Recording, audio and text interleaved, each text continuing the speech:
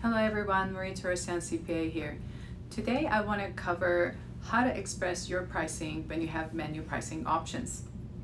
When you reveal your packages, it should always have the highest value package first, followed by the second highest, and then the lowest. The difference in pricing between the highest and the middle range should be very small, and then between the middle and the lowest range should be quite high. Most people will gravitate towards the middle option because they will see that there's a lot more value there for the price that they will be paying. Another trick is to make sure when you explain it, it's broken down into small pieces. For example, instead of saying it's 10,000 or 20,000, big price, break it down to a number of payments of a small price.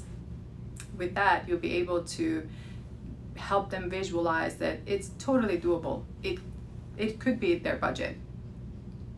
Hope this helps out.